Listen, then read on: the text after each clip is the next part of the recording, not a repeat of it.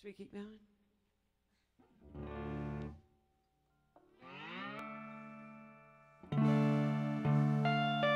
Hi, my name is Gordy. I'm with Narconon of Georgia.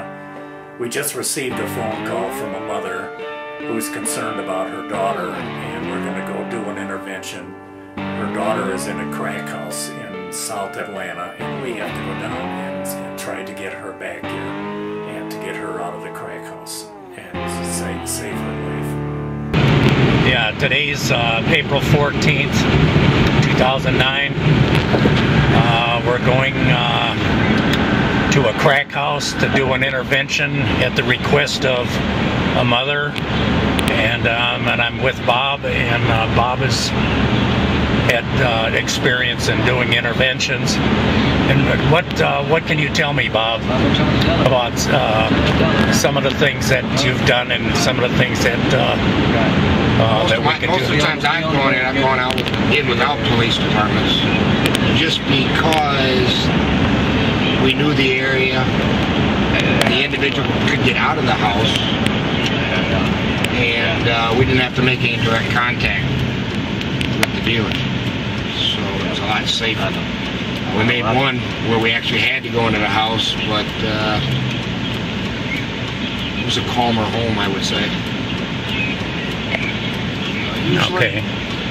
Usually the people are high and willing to move in any direction you want to go in. I know. Okay. We've had enough. We're on the way. We're going to be... And hopefully when we get there, everything is going to work out and we'll have cooperation. And yeah, I understand from Ryan that we do have cooperation with the people inside the house trying to get this young lady out, so I think this should go pretty smoothly. Okay.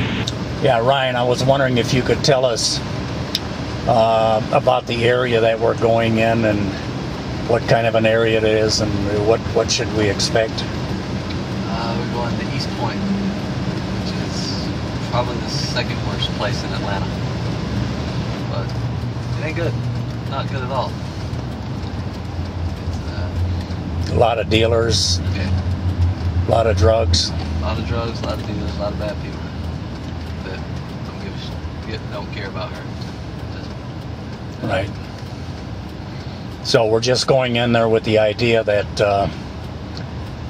we're going to do the intervention and get her out of there and get her in a safe place and you know, without anything going wrong. That's where we're going. But it's definitely one of the hard-nosed places, right? Yes, it's not good. Yeah, it's not good at all.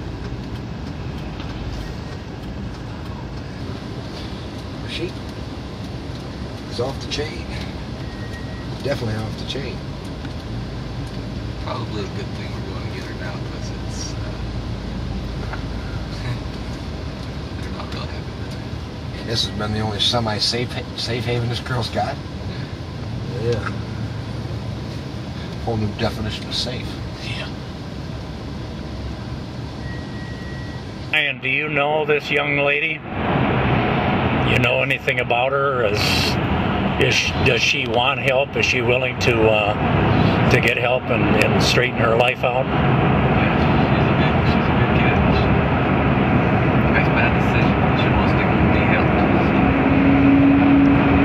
helped. Okay, and when we do the intervention and go get her, then it's not going to be something that it wasn't worth it. But you know her well enough to know that that she's worth saving. She is worth saving. Good. Let me ask you on the interventions that you've done in the past. Do you think it's you must believe that a person is worth saving? I think all people are worth saving. They're not really sure, well, when they want to be saved, but everybody's worth saving. And everybody's always worth a second and third chance until they get it right. In case with this young lady, I think she really wants to help. As Ryan said earlier, he knows her quite well.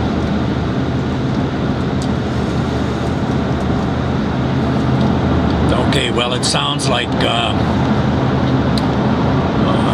getting her out of that area, the way it's been described, the area, we're going to be doing her a mighty big favor. I would have to believe yes. Yeah. If she stays there, she won't make it. She's even worn out her welcome with the one person she had as a friend. So it doesn't put you anywhere but on the street and the sidewalk.